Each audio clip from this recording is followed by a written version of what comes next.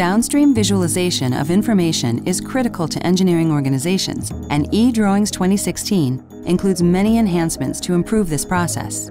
Measuring is now more consistent, as eDrawings automatically uses the same units as the original document, reducing errors of interpretation. Multiple view tabs now let you quickly and easily navigate between documents, keeping the focus on exactly what is relevant.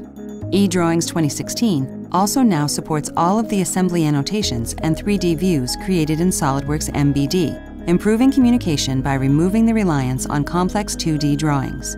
Visualization of exploded states is also much improved.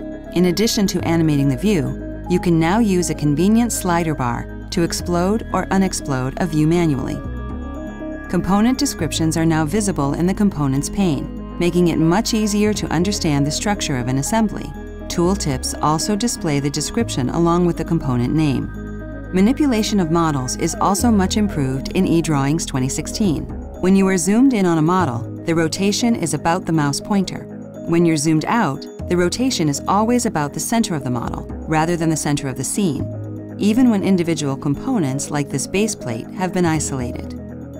eDrawings 2016 improves collaboration and communication of designs with everyone throughout the product development process.